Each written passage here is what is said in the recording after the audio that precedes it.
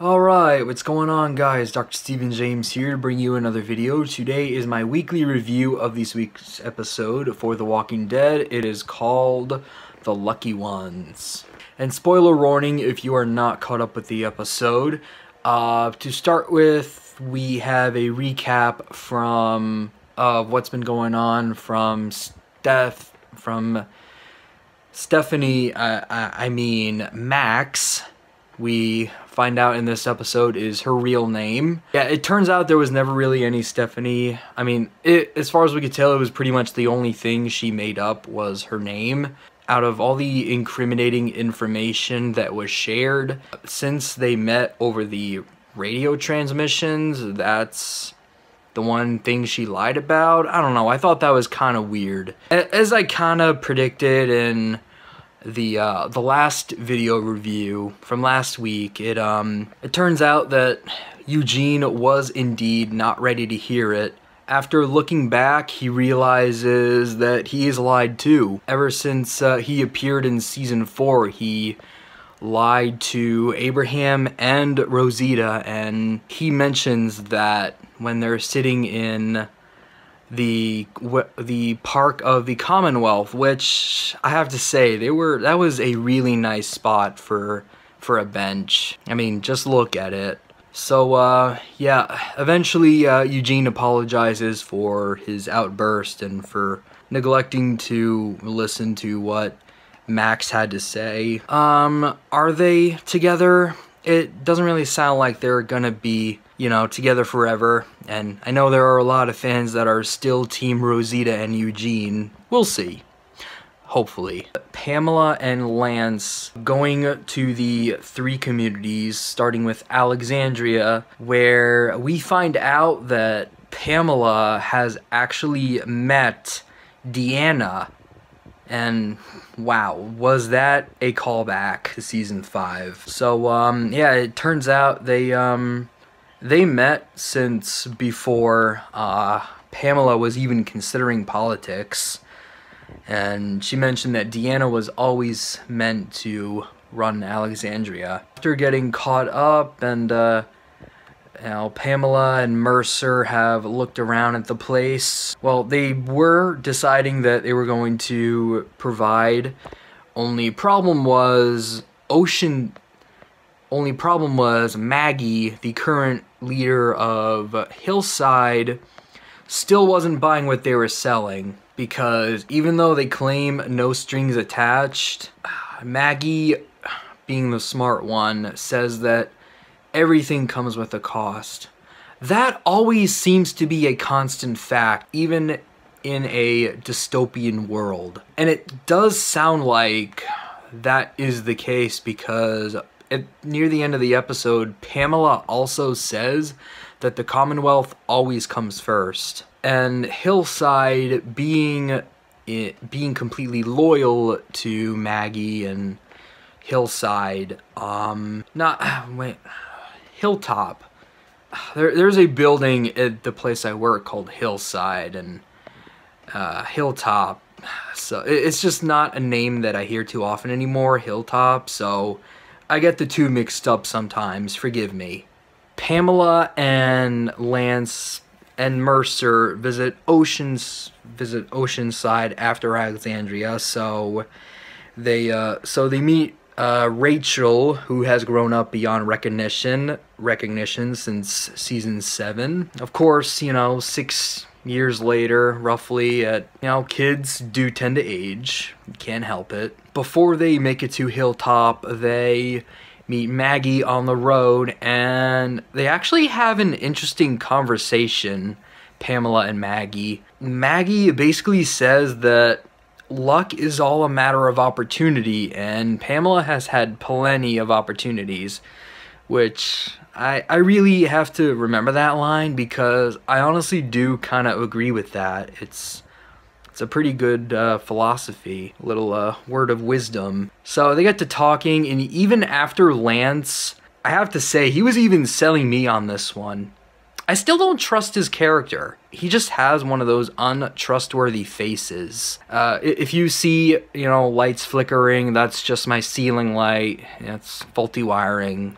It's just try to ignore it. So, yeah, Lance basically tries to coerce Maggie into, accepting the deal. It turns out he's doing it more for himself than for the good of these people or the Commonwealth. As I said, he doesn't really have the most trustworthy faces. He basically tries to tempt her by saying how good Herschel would benefit from taking the deal. You know, being able to attend a university, a school built by the Commonwealth, and ride a boat between them. I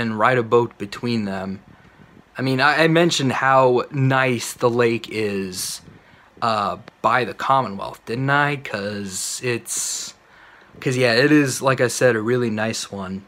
If my route from school to my place looked like that, that would be the most enjoyable part of my day, probably. Regardless, she didn't take the deal, but after Lance tells her to consider it, they hear the alarm because they're not behind the walls yet. Most of the citizens have tents, so they're pretty much out in the open.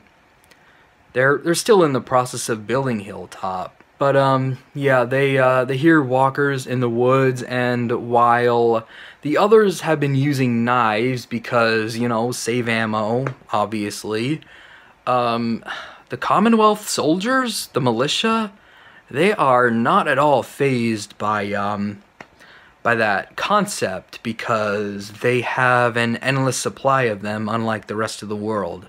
So I thought that was pretty interesting how they could still, spare the bullets to just open fire on walkers whenever they want, without any concern about the noise, by the way. I mean, everyone knows that if you fire a gun that is unsuppressed, you risk bringing more to you. But they just don't care. I mean, honestly, when I saw that, I thought they looked kind of reckless, but I mean, if they're not concerned with running out of ammo, then I guess it isn't really an issue. Come to think of it, doesn't Eugene still have access to that place where they made where he made the bullets? I wonder. But yeah, if you know what's going on with that, let me know in the comments. The conversation and hug between Daryl and Maggie, ugh, so warming. It's crazy to think that about 8 years ago, I think. What year did season 2 come out? 2011. Yeah, it's crazy to think like 9 years ago they met on a farm and they were total strangers. And look how far they've come over the years. It's just poetic, honestly. And Daryl, man, he is, even though he's usually a lone wolf, in the words of Chuck Norris from when he was in the Expendables 2, sometimes it's nice to just run with the pack. And that is what Daryl does. I mean, look at him. He walks with the militia soldiers so naturally. It's just perfect synchronization. I'm wondering if he was doing that on purpose or if it was just a coincidence. Because if it was a coincidence, man, that's pretty cool. I mean, obviously, they're not completely in sync because the militia soldiers are looking straight and holding rifles while Daryl was swinging his arms every which way and looking at Maggie.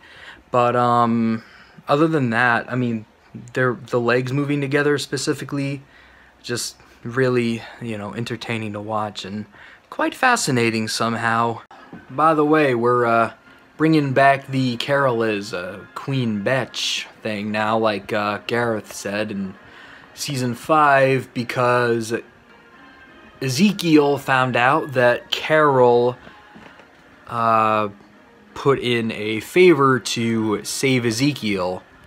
I really hope it works out for them, even though I'm still anticipating that his character will be killed off. I mean, if his character is killed off now, after all that effort, it would totally suck. But I mean, I feel like if we want the Daryl and Carol spinoff to happen, then I feel like he is going to have to die. Maybe not from the illness, but somehow. Maybe like in the intro to Ghost Rider, where Johnny sold his soul to cure his dad from cancer, and yet he's killed off anyway soon after. Maybe we'll see something like that with Ezekiel minus the whole devil thing. But you know, the irony to it would still be there. You know, the other things in that formula. Yeah, I mean, Ezekiel didn't really like finding that out because looking at the other patients that were there who've been waiting for treatment for maybe years. I mean, Ezekiel has taken on surgery right off the bat, like, whereas the others who were there longer are still waiting on treatment. So, I mean, you can understand how Ezekiel feels there, but Carol, I also understand Carol's motive because she loves him and wants to do what it takes to manipulate the system in order to get Ezekiel the treatment, because she knows that if Pamela had the option to manipulate the system to save her bastard son Sebastian, even though he's an asshole, she would still use her power to save him. And you know, Carol knows that, and he doesn't want Ezekiel to die just because the system is broken in that way. So I thought that was really cool.